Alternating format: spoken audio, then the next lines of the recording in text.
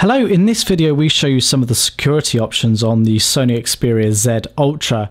Now it's quite important nowadays that you do actually protect your device should it get in the hands of people you don't want it to. So rather than just being able to really easily get into your device like this, by simply swiping, pretty much anyone can do that, you want to make sure you're taking extra precautions to stop them accessing your data.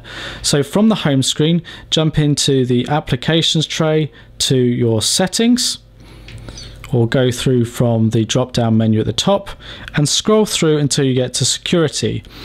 It's in here you'll have the option for screen security, and you tap in here and you get the variety of different options.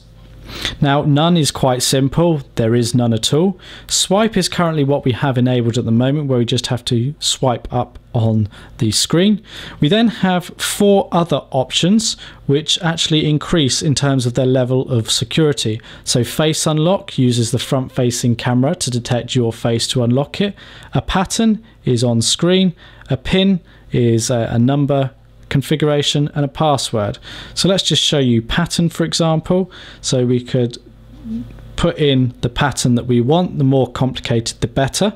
With any of these we have to put them in twice to confirm that what we've recorded first time is correct. We can retry or completely cancel. Let's go and put a password in, because that's the most secure option.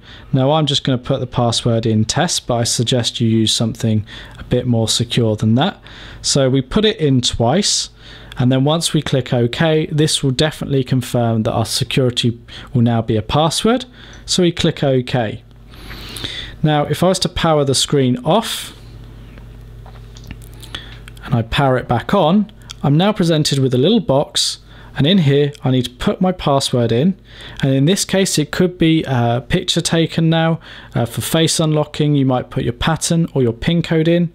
You click done, and providing the information you've entered is correct, you now get access to the device, and that's going to give you a level of protection over and above the standard swipe or none.